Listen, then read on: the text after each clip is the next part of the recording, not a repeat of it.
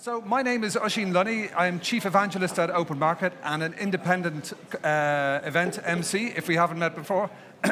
In my opening remarks today, I spoke about the 4 business imperatives that Gartner wrote about our age of the customer, this age of the Phono sapiens. And one of the key messages that Gartner had for businesses to be successful is to disrupt or be disrupted, to be a digital disruptor.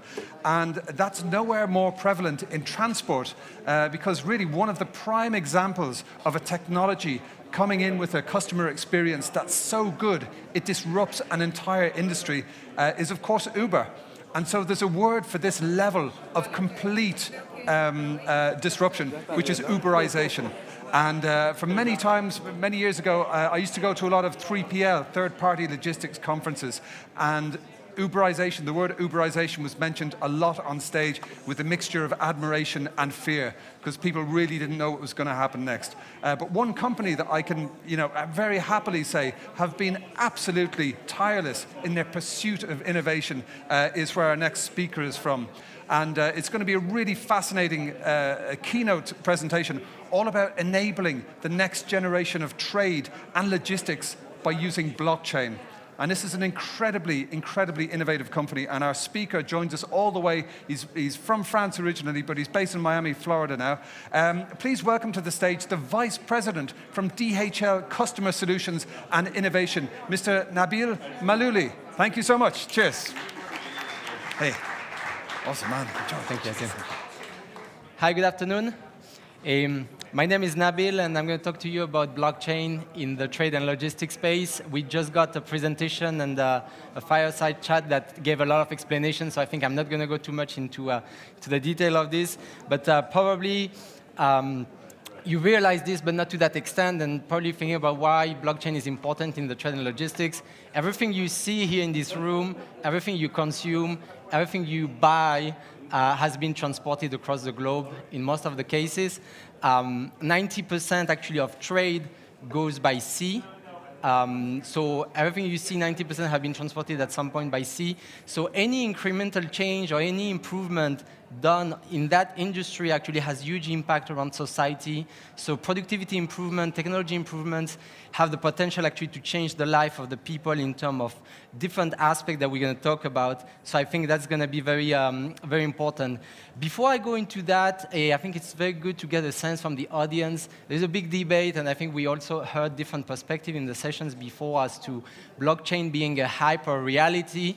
Some people have said it's the new internet. Some have said that it's going to change significantly industries, it's going to change the world. And some people have said, well, it is going to bring different improvements in different industries, but might not be such a game changer. So who in this room believes that it's going to have a significant impact in their respective industry as changing things such as the entire business that they are in today? Can you raise your hand, please? Okay, and the one that think it's really a hype and it's not going to have a lot of impact?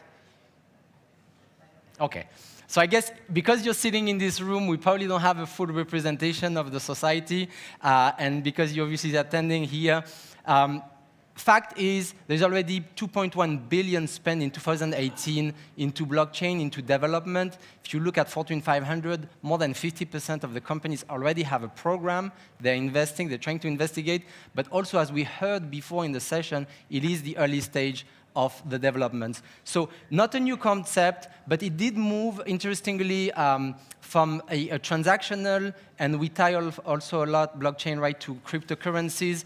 We're going to talk a little bit about that, but it moved from a transactional aspect into more of a contractual aspect, and as well now moving into different applications. So the technology itself is also evolving as to the use case, and I think now every industry is at that stage of application and how do I apply the technology to my industry. And we talk a lot about the financial sector, but it is definitely not the only one that is being impacted. So what has made this significant acceleration about the fact that everybody talks about that across industries? Anybody wants to take a shot at this? What has made the key aspect as to this incremental change about awareness about blockchain? I'm sure you guys have some ideas. No volunteers? OK. So last year, we saw a crazy increase of the value of Bitcoin, right? And interestingly, obviously, medias and everybody in the world have started to speak about that. And I love the face of this guy because I think that's probably the face that most of us have done when we heard about Bitcoin going to $20,000 almost in December, when really what you can trade at that point and the value of the currency is still a big debate, right? So I think that's a very interesting topic. And when you look also, a very good indicator is Google search, right? So when you look at the search globally, Bitcoin was appearing actually as to how to buy Bitcoin, but also just as a general search on the top 5 topics, right, across the globe. So I think this is also a very good indication as to 2017 being a very important year for the technology itself. And obviously, Bitcoin is not directly tied into the blockchain aspect in all the aspects, but the underlying technology is definitely what is bringing people and perception towards looking at the two of them jointly. And obviously, there are many other cryptocurrencies, not only Bitcoin. But we also have, I think I like this slide, we also have a different interpretation depending on who you talk to as to the impact and how it's impacting our businesses and our potential life in the future. So to me, and we spoke about that, so I'm going to make it very short. The key factor into this is really that concept of trust. So traditionally, we put all the trust and the regulation aspect into few institutions, and that includes government, includes bank, and so on. And we've seen in the recent years a move towards a very, very successful business model with the concept of sharing economy, where as a society, we have the impression that we're actually sharing between us assets and so on, housing and so on. But the reality is, this is still controlled by an entity, right? I mean, if you look at Airbnb, even if I share my house with you, and you come and you stay with me, well, the reality is I have only your information until you do the booking and so on. So Airbnb still remains that orchestrator. When we go into the distributed ledger and really the full blockchain technology, the idea goes into democratizing that model and putting it available either on the public or on the private blockchain, right? So here there is very also different approach to this. I think when we look at the public one, that's really where all the cryptocurrencies belong. And when we look at the private one, is really where most of the corporations are moving into, because it does give a certain level of confidence to the people that there is a certain framework. But I think it's a very good parallel that you can really have both, and you can, depending on the use or what you want to do, you have access to the two options. But from a corporate perspective, I definitely think that the private blockchain is definitely something where you might have much more acceptation from a corporate perspective. So going into the logistic aspect of this, I think there are 3 dimensions that are very important: faster, leaner, transparency and traceability, and smart contract. So when we look into the three aspects of the 3 dimensions, first one, this is what happened, and certainly I'm not going to go into the detail of this, but this is what happened when a shipment goes from Spain, let's say, into Brazil, right, of chairs that you are sitting on. There is multiple stakeholders through the process, from the people that are fabricating until the customer, which is in destination. And in a regular shipment, you will have a more or less 200 touch point communication, being phone calls, emails, or just conversation to make it happen through 30 stakeholders into the process. And that creates a lot of cost, creates a lot of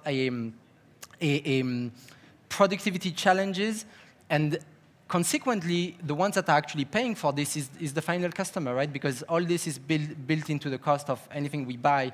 So as you can start to make these processes leaner and faster, you can actually have a significant impact on the process.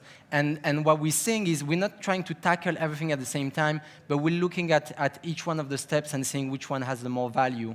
The other thing is traceability. So as you start to have data on product from inception, you have the ability to trace all the characteristics of product. And that's really also very helpful for brands, especially brands that are oriented towards sustainability or ethical practice. The other one here is on the odometer. Just in Germany alone, you have a $7.2 billion of value of fraud in odometer manipulation.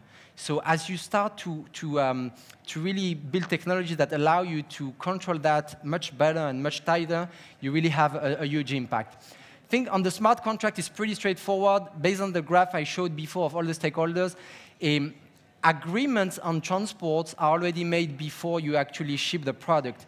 So what happened today is there's a ping pong between the different stakeholders as to this is the cost, this is the invoice, and so on. And by enabling smart contract to be put in place, you can actually remove a lot of the friction through the process, and that's also very powerful. So key challenges, I think these ones are not only for the logistic industry. I think some of them are valid across the board. But I think if we look at this, the industry adoption is definitely a key one, especially on the logistics space, because most of the companies operate under technological landscape that are relatively old, or are not maybe the latest versions of software solutions. The level of knowledge of organization also is very important. I mean, we are in the early stage of the technology, so there is a lot to be done there. The organization and the culture of the company towards new technology like this that can really shift the way the company actually works, and the governance aspect and standard, right? As you try to put a technology across different companies interacting through the process of transport, you really have to have a way that you can integrate the different systems, policy, protocols across the board.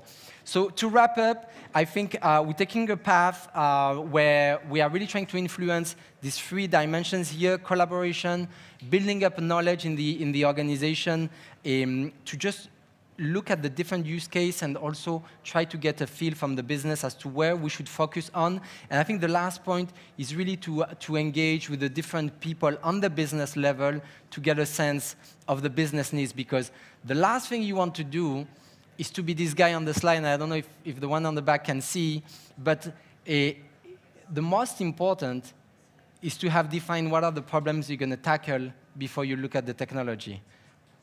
Because otherwise, if you do the other way around and you take the technology and you're like, OK, how do we apply this to the business without looking at which process or which aspect of the business you can actually significantly increment with the technology, then you're going to have a problem in terms of acceptance, but also ability to roll out and make something that is significantly impactful more than something that is trendy. Thank you very much for the time.